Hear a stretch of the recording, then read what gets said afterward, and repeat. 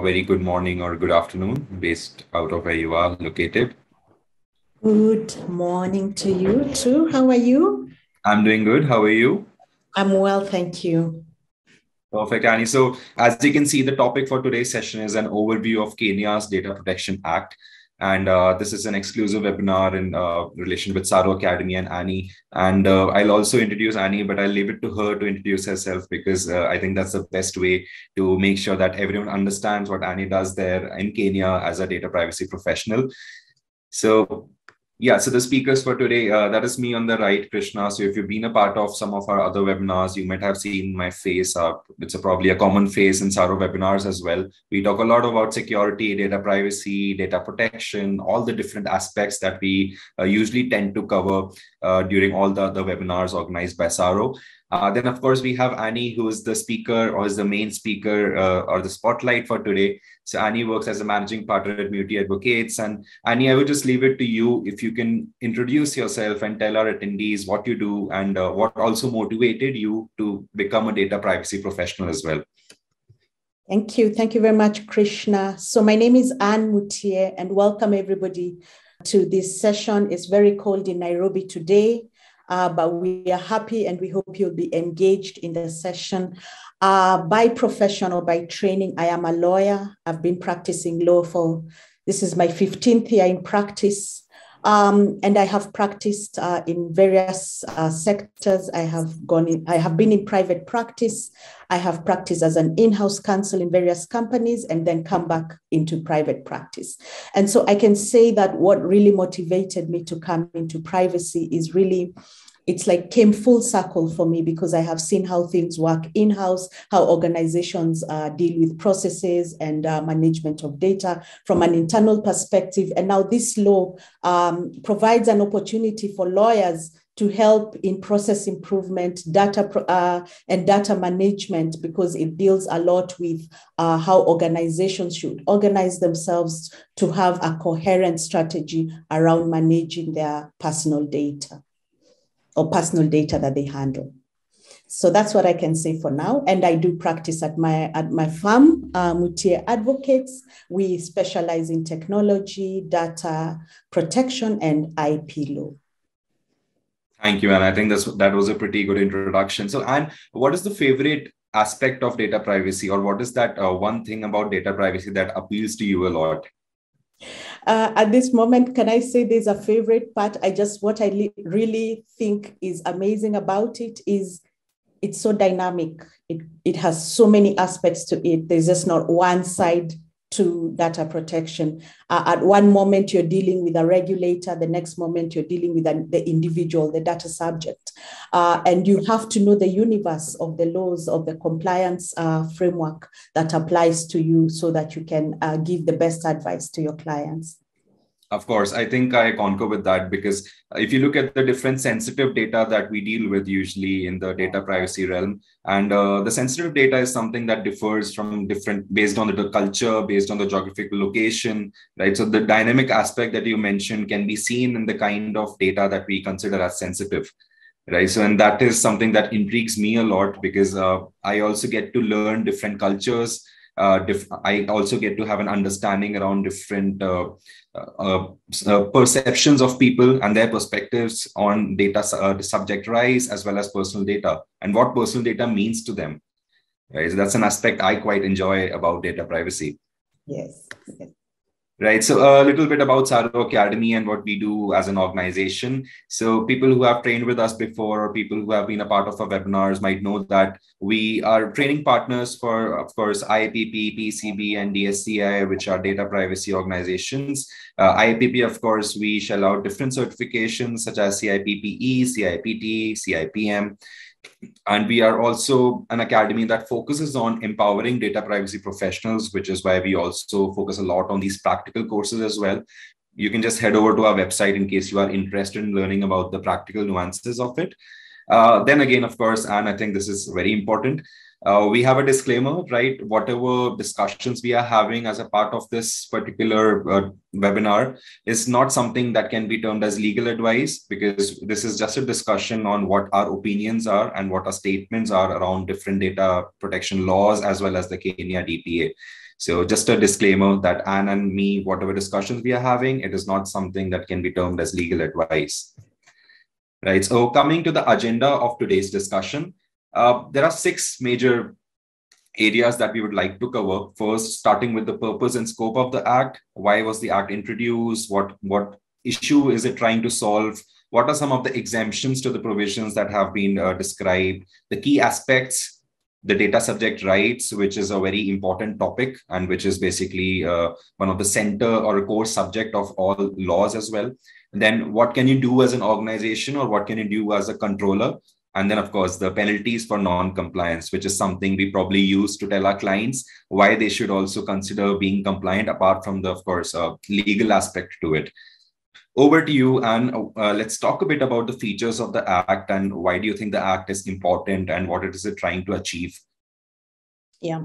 So I think it's maybe just where to start. So we didn't have a law on data protection in Kenya prior to 2019. What we had was the Constitution and some piecemeal legislations that discuss data protection in, specific to sectors like the financial sector, healthcare sector, and so on and so forth. If you look at the GDPR regime, and if you look at the history of GDPR, you find that a lot of the push for change in the law was driven by changes in technology. So that when the internet was first adopted, was the first time we saw principles and frameworks around data protection. When it was liberalized, we saw the EU directive on data protection, and then the GDPR when the Internet of Things became a thing. So for Kenya, I think what I can say has been the push and the motivation for the law at this point in time really also is the technology aspect. If you are familiar with the Kenyan environment, we are also very heavily digitized as a nation. We are the premier nation on digital money or mobile money through our M-Pesa platform. So there's a lot of technology, or a lot of data that is processed through technological systems, and could have been a great motivating factor. And also a lot of interest from the big tech companies to domicile themselves here in Kenya. And one of the conditions for that would have been a data protection law. If you look at the scope of the Act has a very broad scope, just like the GDPR. So it applies to processing of personal data by automated or non-automated means by 2 types of I can say entities or individuals or people. One is where you are established in Kenya, or you are resident in Kenya and you process data of people located in Kenya. And the second is where you are not resident in Kenya, you do not have a physical establishment or presence in Kenya, but you still collect data or you process data of data subjects in Kenya. For example, Tsaaro, I'm sure you don't have a local office here in Kenya, but if you've collected data of Kenyans, but maybe pursuant to this webinar, then you too would be expected to comply with the law. And that's important because it's coming out in the registration process that you have to declare your domicile as you are registering with the data commissioner. That is whether you're based in Kenya or outside of Kenya. Understood, Anne. So does the territorial scope also expand to the fact that if, for example, Kenyan citizens are visiting a country such as India, then would that law would also have some kind of scope that extends to Indian companies that are processing data, but these Kenyan residents or Kenyan people are in India as of now? No, so it applies to you if you're located in Kenya. In Kenya, yeah, right, of course. So that is pretty similar to the GDPR as well, right? Because GDPR is also structured similarly in this case. It won't apply to you if you're traveling to a country which has inadequate data privacy laws. But if it has adequate data privacy law, and if you have some kind of cooperation with the other nation, then of course, the law is something that would be spread across. Yeah. Right. I think one more part that these data privacy laws also enable is the free transfer of information and it also enhances the economic activity between two nations. So Yeah. what is your opinion on that, Anne? It works that way, and it works best if you have it. As I've said again, the technology is the driving factor. So the reason why you need to have this law is because, in technology you cannot really tell where the data is moving to and from. You need to have a framework to be able to support it. One thing that happened when in the early days in the EU, when they started to come up with these laws, is each country came up with its own law within the EU and became very hard to enforce because you had to understand the different laws. So the harmonization of the laws is also a big factor, or something that really assists in bringing out, in making it easy to implement across nations. So what we have now happening in Africa is each country is coming up with its own law. Yeah. And now we're going to end up in that situation where we have to do a lot of interpretation across the different jurisdictions. And in some cases, we might be in a limbo because it's forbidden in one state and approved in another. So hopefully we will work towards harmonization and having, uniform framework so that it's easy to transfer the data across borders. Of course. I think that's very well said, because the GDPR also focused a lot on the harmonization and bringing different countries together to free the economic activity as well, right? So, and in your opinion, which law in the African continent do you feel is the most,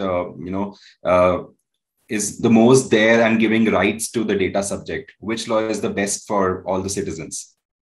No, I don't think I can make a call right now. Still early days. I think we started having these laws maybe 2018 coming forward. So each year we've been having new countries onboarding their laws. So I cannot make a judgment call at this point on which one is most robust or that. And also, I don't think I have interacted with all of them to that extent. So I reserve my comments on that one. Okay, not a problem. So let's talk a bit about the exemptions from the provisions of the Act. Right. So, of course, personal data is something that will be collected for certain national interests as well. So what is your opinion on this, and how do you feel is the right approach that a government might take or should take to make sure that the subjects or the data subjects receive their rights, but in the end, all the other laws are also kind of balanced? Yeah. So maybe I'll just speak about the exemptions and how they look like now. Sure. I don't know whether I can talk much about the right approach. But one of the interesting areas, I think they are all self-explanatory and displayed on the screen, but the ones I would like to zone in on are around national security and public interest. For us, when you look at the regulations in support of the Act, the national security aspect of it has been designated to, three institutions: the Defense Forces, the National Police, and the National Intelligence Service.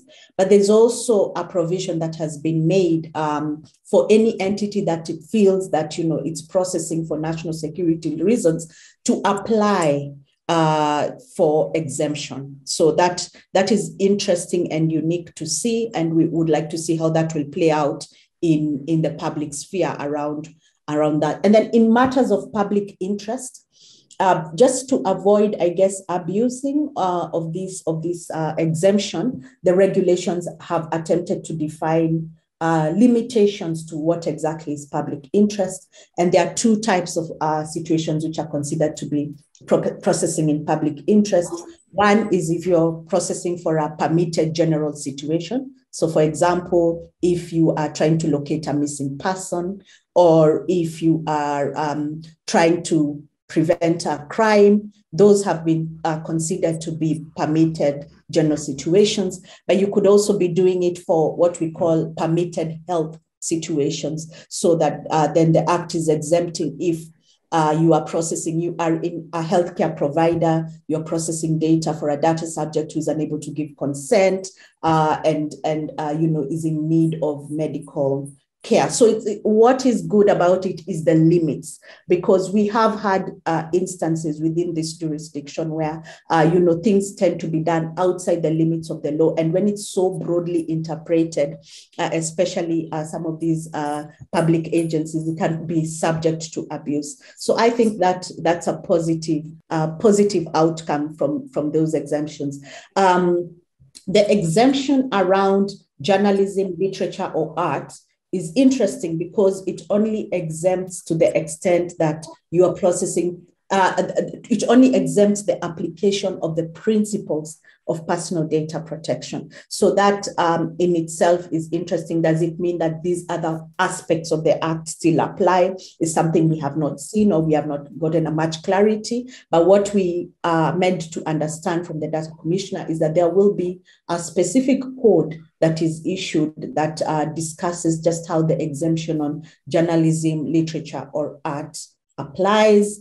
Purely household or personal activity, unlike the GDPR, we don't have a definition around that. And so it's pretty much, we are walking blindly here, or trying to rely on what we can see coming out of the GDPR in the definition. So we expect to see some litigation around some of these activities where people are contesting what I'm doing is a purely household activity and doesn't fall within the mandates of the law. The one around the prescription by the data commissioner, we are expecting that to come out. We don't have anything at the moment that speaks to exemptions by the data commissioner. Understood. I think as the law grows and as the law becomes more mature, even the data commissioners would understand more and how it applies to a uniquely different country, and how the unique structure of data can be used and can be changed and can be modified so that all rights are also upheld, right? I think once the framework becomes more mature and there are more guidelines from the data commissioner as well, it will definitely help our understanding on what we should do and how we can help organizations become compliant to the law. Yeah. Right, so I think we're probably waiting on some kind of communication from the supervisory authority as well. Because if I just compare it with India, right, recently India has started a lot of different surveillance activities to by the government, of course, in interest of national security. But then again, the laws or the upcoming Indian data protection bill, we don't really understand how it is, kind of divided and what exactly national security means, because it could be subjective to some particular government entity, and it could be a different topic for a different government entity. So I think that is also something we are probably waiting from the supervisory authority for some guidance on that, on what exactly do you mean by national security? Yeah. That is true, because when we say that the National Intelligence Service is exempt as a blanket exemption, then of course we open the door for the surveillance and all that. So for sure, those are areas that will heavily come under scrutiny as we go on with the implementation of the Act. Of course, then again, I think what I'm also concerned about personally is that if a data subject has a request that they make to the National Intelligence Agency, as an example, would the National Intelligence Agency respond to that request, or would they, kind of disregard it? They will disregard it. They are exempt. They will rely on the exemptions in the provision. And maybe I can say something about that. We also are in a very fragile, situation as a country where we sit. We do have a little bit of instability around some of our neighbors. And we've had a lot of terrorism attacks. So some of these things are, in as much as we say, there will be infringement, they're also for our own best interest and security. So for sure, it will be a very delicate balancing act, trying to find where is the best place to position the exemption. Of course. So, and we also have a question on the chat section. I'll just direct this question to you as well. So the question is that usually data protection laws in many nations do not provide exemptions for journalism, research, etc. So in your opinion, is this exemption required, or does it has a scope of misuse, like corporations processing personal data in garb of research? Yeah. So I think for us also, we are a bit grappling with it and why it was introduced. Yes, it could be very open to misuse. But what we've seen maybe from some clients, we've handled a few clients in this sector. And one of the things we've seen as an advantage is especially where they want to, the freedom of the media to bring out the news to bring it out in the best possible way and, most representative of the situation on the ground. When they've had the exemption, they are able to, interview the people liberally, have people come forth and open and share their data without the fear that they are going to be sought after because of misusing data. But what I will say is for journalism especially, the restriction is not very clear. It's not very clear how the exemption applies because the Act says it applies to the principles of processing, so that it's only the principles that are exempt. So we are not very clear whether these other aspects of the law apply. And I guess this is why the law also has said that the data commissioner should publish a code to explain in detail how the exemption will work. Understood, of course. I think there's a lot of gray area, as it usually is in a new law that comes up in any country. But then again, I think we'll have to increase our understanding on what the law exactly says, and whatever questions or gray areas are there, we'll probably reach out to the data commissioner to fill in those gaps as well. Yeah. Right. So a certain set of key definitions are something that is also present in the GDPR. So maybe I could just direct it to you. And what do you think are the different key definitions that someone should consider when they are looking at the Data Protection Act? Yeah, thank you. So I think the ones we've listed here are really the critical ones, and for various reasons. The controller and processor definition is especially important for organizations that want to register in Kenya. It has an implication on your application for registration. So you must know which one you are. So a controller is essentially a person. It could be an individual, it could be an entity, a public agency that has the power to determine the purpose and means of processing personal data. And so this is really broadly most, the organizations that go out there to seek business and, onboard clients, but it also could be non-governmental organizations. So NGOs also fall within this. It could be public entities, except civil registration entities. Those are, they are controllers, but those ones are not falling under a registration requirements in Kenya. Then we have the term data processor.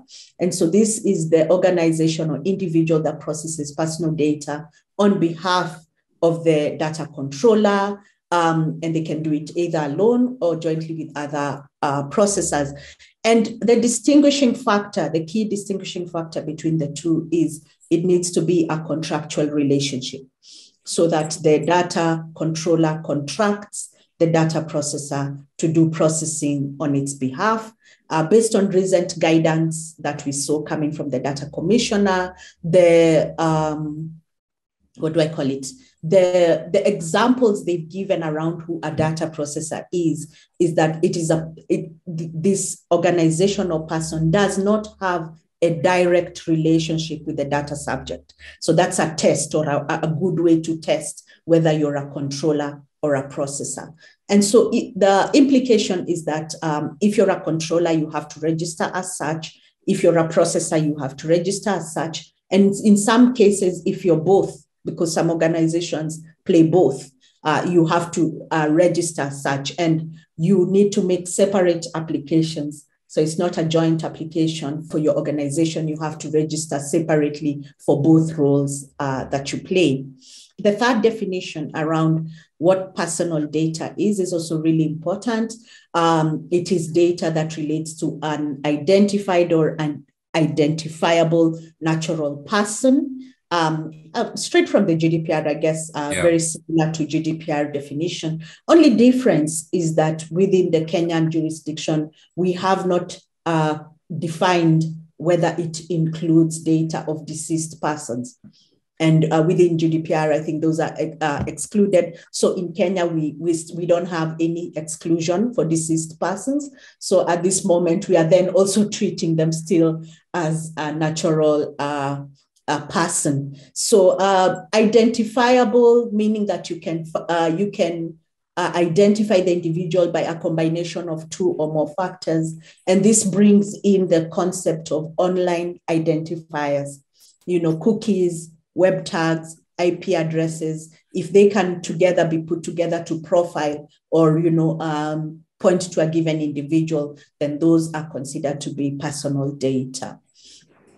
Sensitive personal data, again, is our definition is heavily looking like what we have in the GDPR, health data, person's race, religion, ethnic origin, conscious, genetic data, biometric property. But we also have family data, that is information relating to your spouse and your children, and sex and sexual orientation, which we find to be a little bit peculiar because issues of sexual orientation are outlawed in our laws. So it's a little bit contradictory to some of our existing laws.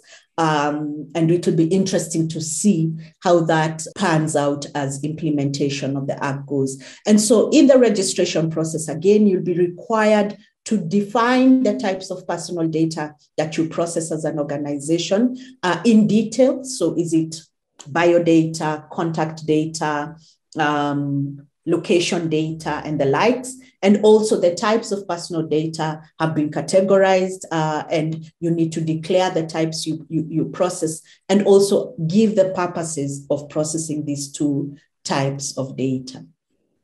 Of course, I think most of the definitions are somewhat taken out from the GDPR, of course. But then again, when we talk about sensitive personal data, that would be unique to the country, right? Because maybe some of the sensitive data types have been identified, but some may have not been identified as of now, which would probably also, like you rightly mentioned, could also contradict with the existing laws, right? Because those are some aspects I think we'll probably understand in the future as well. And then, and we had a question in the chat section as well, which I wanted to direct to you, if you can also view it. Can data controller be like an organization and the data process the ICT director? Yes, so that's a good question. No, so employees within an organization represent who the organization is in full. So if you are working in a controller organization, and even if you're different departments, HR, IT, and so on, you're all controllers. You're all working for the controller. So the processor relationship is a contractual relationship where you actually contract a third party company or entity to do some processing on your behalf. So for example, if you are in Kenya, you are a HR department in an organization. So to speak, you're the controller. As an employer, you're the controller, and you decide to subcontract some aspects of your HR processing, like for example, background search, or if you're trying to do a background search, you subcontract that to a third party. In that case, then that is a processor relationship. The test being, again, is that third party having any direct relationship with the data subject. Did the data subject give the data to the controller? If they give the data to the controller, then the processor can easily say, I have no direct relationship with the controller. Understood. I hope that answers your question. And if you have a follow-up question to that, please feel free to put it in the chat section. So, and we just have another question from Julius, which is that, is the data controller and the data processor status dependent on the structure of the organization or on the different types of transactions the organization engages in? Yeah, so thank you, Julius. It depends on whether, we go back to the definition, on whether you determine the purpose and means of processing personal data. So for example, if you are, for those in Kenya, I will use Safaricom. If you are Safaricom, you decide to give M-Pesa as a service. You're the one who decides what kind of data you will pick from the members of the public to give them that kind of a service. So because of that, that decision you make, then you are the controller. And then you, again, as Safaricom, you're the one who decides what systems am I going to use internally to process this data. I'll use Oracle, IBM, whatever the system, those are your processors. So really it depends. Again, you go back to the definition. That's what guides you in knowing whether you're a controller or a processor. Right. So we have a follow-up question on that, and a couple of questions. So, okay. So Esther has this question. She wants to know if, say, she is the legal officer of the organization, would she be the processor, or does she need a different contract from the employer? No. So Esther, you would not be the processor because you do not, you are part of that organization. You're defined collectively as an organization. So employees are not processors. Employees within an organization are not processors. A processor is an actual entity or third party who your organization gives data to process on its behalf. Understood. So, and I think there's a bit confusion around our attendees around what a data controller is and what a data processor is, right? Yeah. So, putting it in simple terms, data controller is someone who decides why the data is collected and the purpose for its collection. The data processor is someone who responds or is directly reporting to the controller on how they would process this data. And the data controller would tell the data processor that this is how you should process the data. And they are supposed to follow those guidelines and those suggestions by the data controller, because in the end, the onus is on the data controller. Whenever there is a data breach, either through the data controller or the data processor, the data controller would be liable to pay the fine, even if they take that fine amount from the data processor as well. But in the end, the data controller is someone who's affected. So I hope that answers a few questions that people have here. So Sylvia has another question, and they would want to know, would consultants who do not have a direct relationship with the data subject but process data provided by the controller be required to register? Yes, yes. So data processors must register. So registration is for both. It's for both data controllers and data processors. So even if you don't have the direct relationship, but you have been contracted by a controller to do some part of processing for them, you will be required to register. Right. So a couple of other questions that I would quickly take, Anne, because Jean has this question and they want to know if can retailers be both data processors and controllers in relation to customer details such as location for deliveries? Yeah. So an organization can play both. Yeah. So as a retailer, for example, if you employ people within your organization, you're a data controller, because for you to make the employment decision, you decide what data to collect from people and how you're going to process it. And then to give the service, maybe to maybe if you have been, say you have been commissioned to give maybe deliveries or what can I call that? Yeah, delivery service. Then in that aspect, the company that contracts you to give that service could fall into that. So for sure, I agree with the next comment I can see there around it being confusing. It is a test. It is something you have to do, weighing the different processing activities that you do within your organization. Okay, so you have to look at it and say, what decisions am I making? Decisions on the data? Am I the one receiving the data, and am I the one making the decisions on how to use the data? Then that makes you the controller. Yeah. Yes, of course. So we'll move on to the next few slides. Don't worry, we'll definitely answer the questions that are on the chat section. And I hope the next slides we have probably gives a bit of more clarity to everyone on what we're exactly talking about. And it hopefully answers some of your questions as well. Right. So, Anne, let's talk a bit about the data subject rights that are provided to people of Kenya. Right. So let's talk a bit about that, and what are your opinions on that, and what are the different rights that are provided to people? Yeah, so it's very wide. The rights are quite a number. And I don't know, let me just try to highlight them. Let's focus on the top 5 rights, or the most important rights amongst all these, because of course, some of these rights are relatable, or maybe, kind of give out the same sense. But what are the top 5 critical rights that you see that are provided to people? Yeah, so I guess the first one would be the right to information. that one is really, really, what do I say? It comes out very strongly in the law, in the act and the supporting regulations. Do not collect data without informing the data subject. And what you need to inform them about is outlined in the law. It's actually in very great detail. So privacy notices must be supplied at the time of collection of data. If you collect indirectly, you have to supply the information within 14 days of collection of the information. So that's a big area. The other one that we see big is actually this right to lodge the complaint to the data commissioner. We have seen a couple of people already making complaints to the data commissioner about misuse of their data, especially around direct marketing and around digital lenders. The digital lenders have been unscrupulous in some of the practices they've been employing. And so we've been seeing that right being exercised. We have the right to access. Unfortunately, in our law, we don't have so much guidance around how the right to access is going to apply. And what is also a bit unsettling is that we've been given 7 days to respond with a request for access. I think in GDPR, it gives, is it 60 days in some jurisdictions? I see. So we have a very short window to respond to the right to access, which could be one of the most complicated rights. Again, it doesn't have limitations.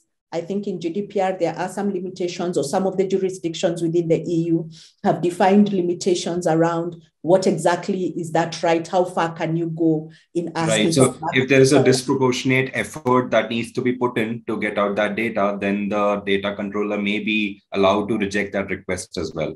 Yes, so we don't have those exemptions in our law. So that will be interesting to see how it plays out. The right to erasure is also an interesting one. And just like the GDPR, it's not absolute. It has exemptions. There are situations in which you can refuse the right to erasure. For example, if you need to use the information for a court case or to defend a claim, those are situations in which the right to erasure would not apply. And then the right to objection kind of moves together with the right to make that complaint. It's working together, but the right to objection is you actually approaching the data controller or processor and saying, I don't want you to keep using my data. I object to the use of my data or further processing of my data. What I can say in some of all these rights is that they are not absolute, except the right to objection for purposes of direct market profiling. Yeah. So if somebody comes to you with a request, a direct marketing objection request, you have to process that. You cannot respond with a different answer.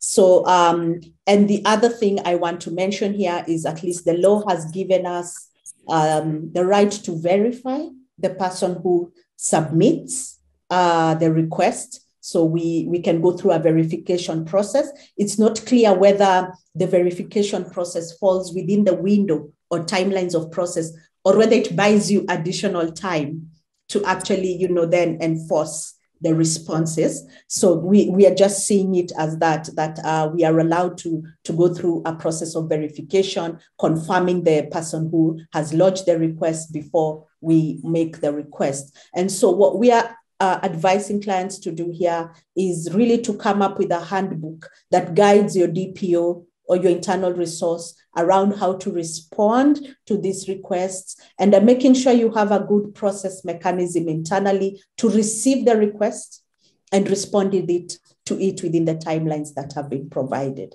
even as we move on. Yeah. Of course. I think most of these rights are also directly related to GDPR as well. But then again, there are some exemptions there that have been thought of, which are not as of now a part of the DPA from Kenya, right? So those aspects would definitely be covered as well. Then let's go back to the controller and processor and the duties of the different type of these terms that have been defined by the Kenya's DPA, right? So, Anne, over to you. Let's speak a bit about the duties of a data controller and a processor. Yeah, so thank you. So unlike the GDPR, which actually gives very good delineation between a controller and a processor, the Kenyan law has kind of lumped up, many of the obligations are lumped up to both controller and processor, so that it can be confusing. I think I saw somebody commenting about there could be a lot of responsibility on the controller, but it doesn't come out on the face of it when you look at the law, because the duties are lumped together. So if you read the act right now, it says controllers, processors, they need to adhere to the data protection principles. They need to observe the rules on data collection or how to collect data, whether directly or indirectly. They need to assign the lawful basis for processing data. They need to observe the rules for processing, when it comes to children's data, health data, marketing data, and sensitive personal data. They each need to conduct data protection impact assessments. They need to implement data protection by design and by default, to adhere to the international data transfer rules, to appoint a DPO, where necessary, and to register with the data commissioner. So if you look at it, then it looks like there is no separation between what exactly. And I had a question here. Is this mandatory to appoint a DPO in all cases for any entity? No. No, it's not. It's not. The wording of the act is that you may appoint a DPO, but then it says if you're a private or public body. And that kind of is like every institution is a public or private body. But the wording of the act is that you may appoint, so suggesting that it's not mandatory for you to appoint a DPO. Right. And how does this registration work? I mean, what kind of registration? Is there like a specific format or specific documentation form that you have to apply for and sign with the data commissioner? So the registration process is actually online through the Data Commissioner's website. There is a portal they have provided. It went live last week on Thursday. So we've just started the registration process. Okay. There is no given deadline for registration. So people are expected to, register as soon as possible. And how it kind of works is that, so what I was saying is that you need to kind of declare your processing activities, the types of data you collect, how you collect the data. The types of data you collect, that's whether personal or sensitive personal data, and the purposes for which you collect the data. You have to give a little bit of information about yourself. So the name of your entity, where you're operating from. And so that means, remember the scope. So if you're operating outside of Kenya, you have to declare the country where you're operating from. You have to declare whether you are using cloud-based systems so that there is an international transfer of data happening. You have to declare the safeguards you have in place if you're doing an international transfer of data. You have to declare your turnover, financial turnover for prior year, because a registration is pegged on your turnover and the number of employees that you have as at the point of registration. So those are the things that you need to kind of declare. You need to declare your DPO if you have one. That's an optional field for declaration. And so once you have put in the information on the portal, the expectation is that the data commissioner will take time to review your application. And then once they review, they can come back to you for further information, or they can then approve and issue you with a certificate of registration. The main thing here is that they have made it an offense for you to provide inaccurate or false, misleading information during registration. So that means then by the time you get to registration, you have to have a good handle on the type of information that you're processing and actually give good details around the categories of data subjects you're handling and the types of data you process for those data subjects. Understood. So, and what are the repercussions of not registering with the data commissioner? So failing to register is an offense. It attracts a general penalty of 3 million. Okay. And I think it also attracts imprisonment, an imprisonment term. I don't know whether it was 2 years. I forget it off the top of my head, but it is an offense to fail to register. Again, also maybe something I can mention about registration is that the point has escaped me. That's fine. The point has escaped me, but I'll come back to it when I remember it. That's fine, Anne. So we'll just go back a bit to the questions we had. So I think this is also a question that I had. So can one personally apply as a DPO? And are there any qualifications that the data commissioner has determined that a DPO needs to be qualified, needs to have these many years of experience or probably experience in the privacy domain as a lawyer? Are there any guidelines on that?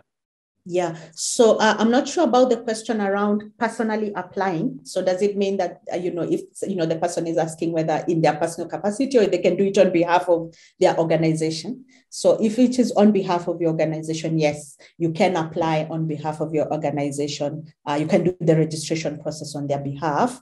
The next thing is around, what was the next part of the question? Yeah, so what qualifications does one need to be certified as a DPO? So we don't, we are not certifying yet. As a country, we don't yet have a certification body. We are relying on the international certifications out there, IAPP and the likes. But what the law says is that ideally it should be someone who has, technical knowledge on matters to do with data protection generally. So professional qualifications and technical knowledge on data protection. So that ideally, and then also the person should not have a conflict of interest in case you're choosing somebody who's already existing in your organization, like you're giving them a double hatting role. Whatever role they sit in should not present a conflict of interest. So for example, if there are key processing department, for example, like they are in HR, where you're the ones who are determining what you need from employees, ideally that would not be the most ideal person to serve as the DPO. Right. So, and in the GDPR, there's a mandate that you need an EU representative who can respond to certain complaints by data subject, or who can be a middle person for the data supervisory authority and the data subject. So is there a similar law in the Kenya DPA? Do we need to have a Kenyan representative?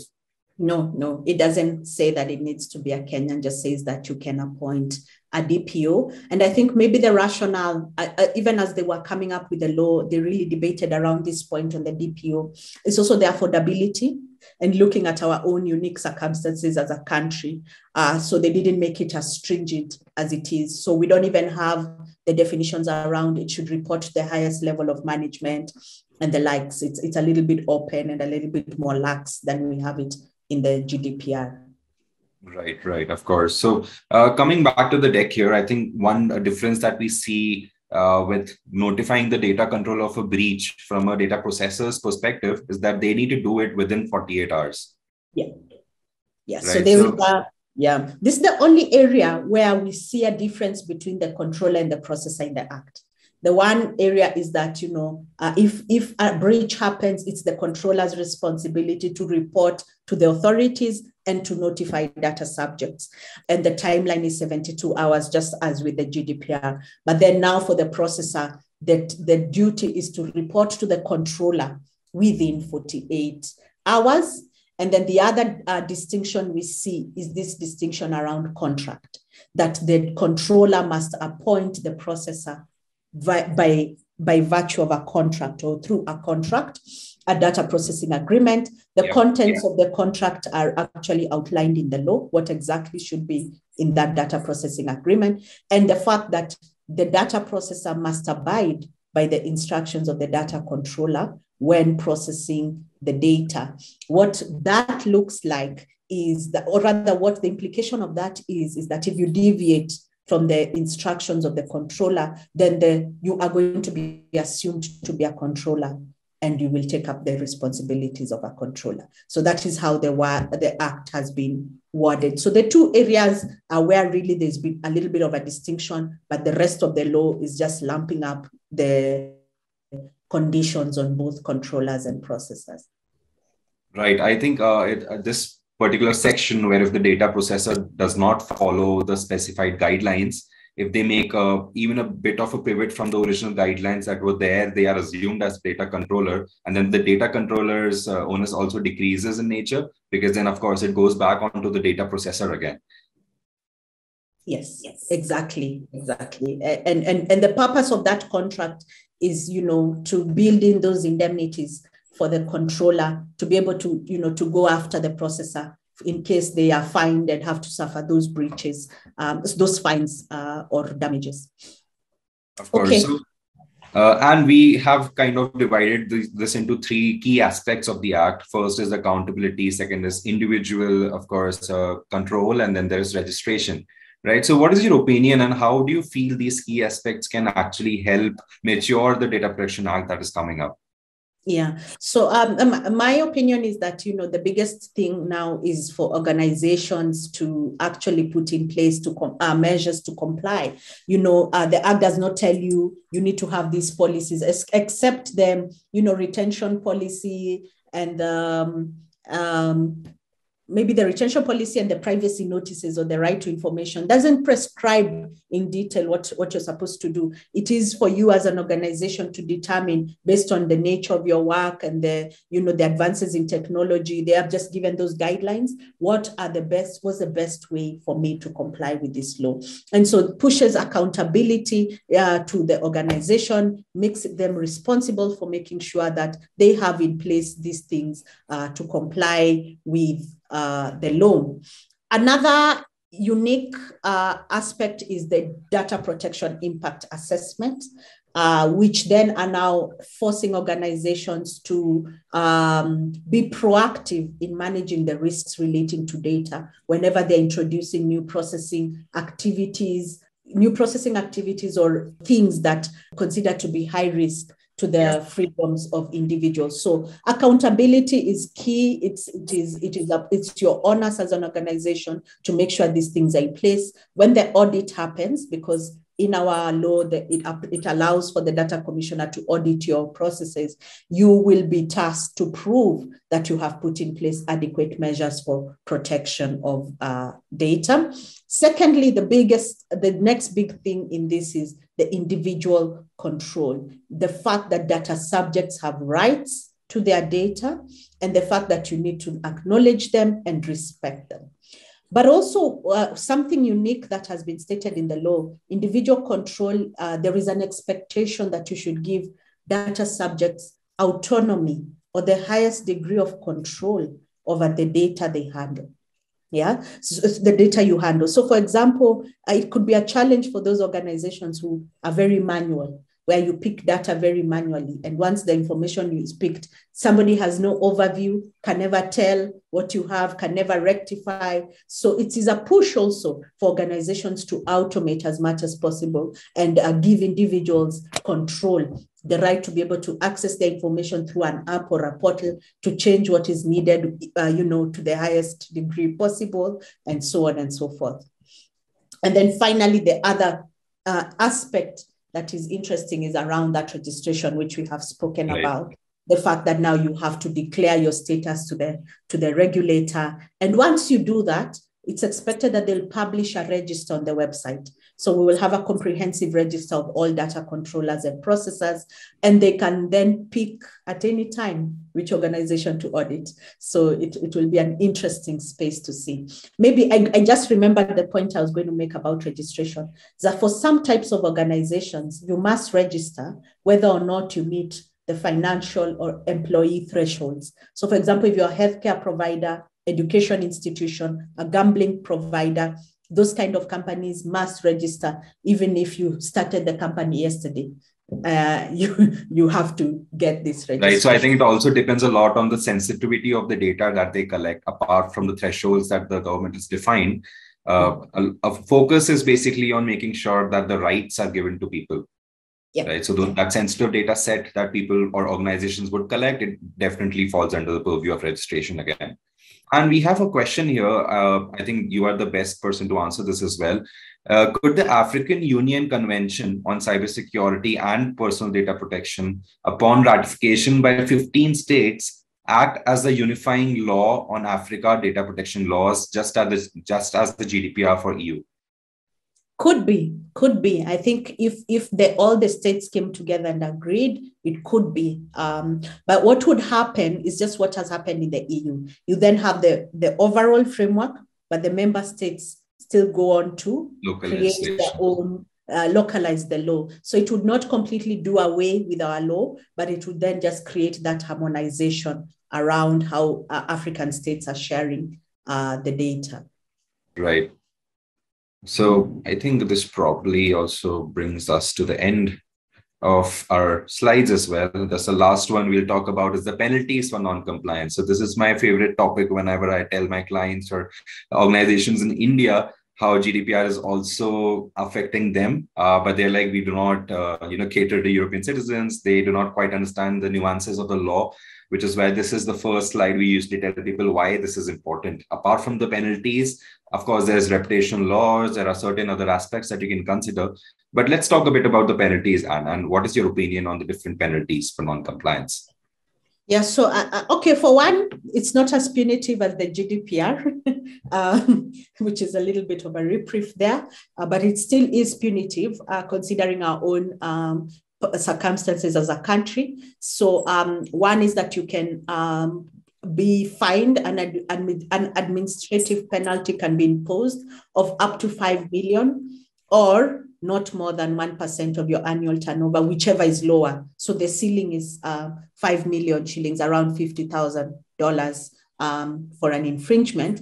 But then we saw that in the regulations, they introduced a daily fine of 10,000. So it's not clear. We think it is that it is 10,000 up to 5 million, but it's not very clear in the law. Then there is the general penalty, 3 million. So if anything, if an infringement is not covered in the act and you're trying to look for how much to penalize, that is where the general penalty would fall. And it would be 3 million or imprisonment of up to an imprisonment term not exceeding 10 years.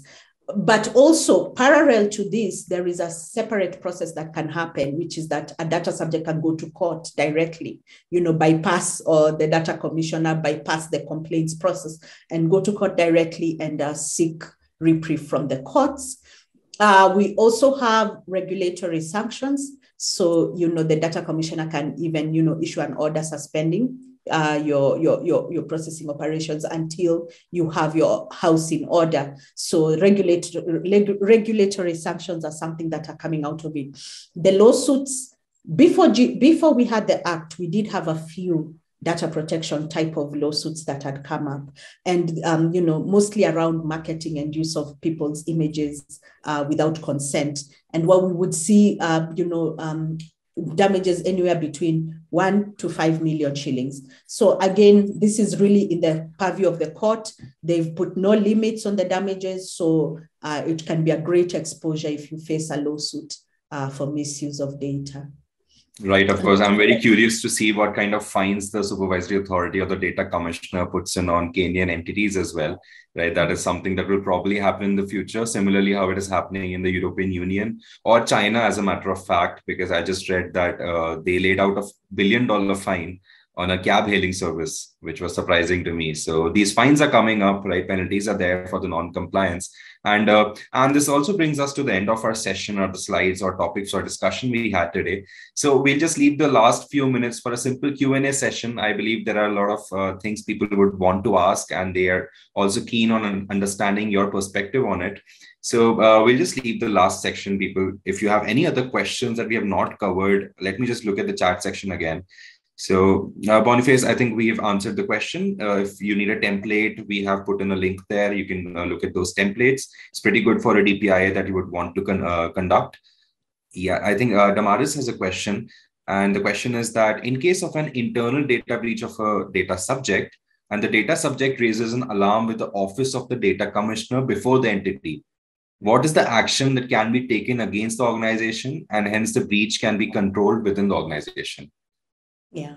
So there is, if the commissioner gets to know it before you, well, it's too bad. It's just too bad. You need to make sure that you are really adequately prepared for a breach. You have a good incident response plan, and you're continuously training your staff on how to identify and escalate breaches to you so that you don't face those kind of situations. For sure, you can be reported to the data commissioner, even by your own employees. If you have rogue employees who are disgruntled or something, they could directly go, and nothing prevents them from doing that. Of course. I think those avenues are always there, right? Insider threat is something we talk about a lot in the cybersecurity realm as well. So I'll just talk upon one last question that we have, which is by Jean. So what if the processor is not a Kenyan entity and the data controller transfers data outside Kenya? How should the processor go about registration in this case? Yeah, so yeah, if the processor is based outside of Kenya, the registration process is the same. You just provide the same information. You'll give details around what kind of processing activities you're doing it for. I haven't tested registration as a processor, so I'm not very sure about the fields that they are asking processors to fill, but it is the expectation is that you still go through registration in the same way. Right. So, Anne, I think we have covered all the questions that we had in the chat section, and we are right on time as well. So I would just like to conclude this session, and I would like to thank you immensely for making your time for the session as well. I believe there are a lot of insights that people took out from the session. They have a better understanding of the law as well, of the Data Protection Act. And I am pretty sure there would be follow-up questions based on the webinar we had. We might have, give you a food for thought, maybe. That's something that you would think about when you go back. So if you have any questions like that, we have put in the LinkedIns of Anne as well as myself. So you can reach out to any of us and we would be happy to have a conversation around that as well. Of course, we might not be able to respond immediately, but then again, we would definitely get back to you based on the different questions you have, right? So thank you again, Anne. Thank you so much for your time and thank you for coming to this webinar. Okay. Perfect. Thank you everyone for making it to the webinar. Have a good day. Enjoy your weekend. Bye-bye. Bye-bye.